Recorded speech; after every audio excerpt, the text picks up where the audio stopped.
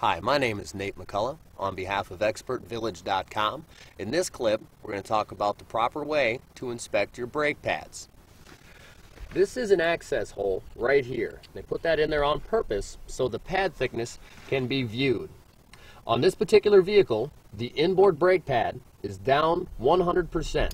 It's virtually grinding. All that's left here is the steel backing.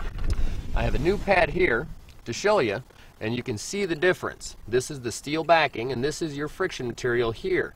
As you look, there is no friction material left. All the life of the pads are used up. There's a couple things you want to look for when you're inspecting your brake pads. One of them is any indication of binding on the slides. These pads ride on the caliper bridge on the top and the bottom and are pushed in by the caliper piston when you apply the brake. If they're binding, you'll begin to see that these metal shims will get wrinkled.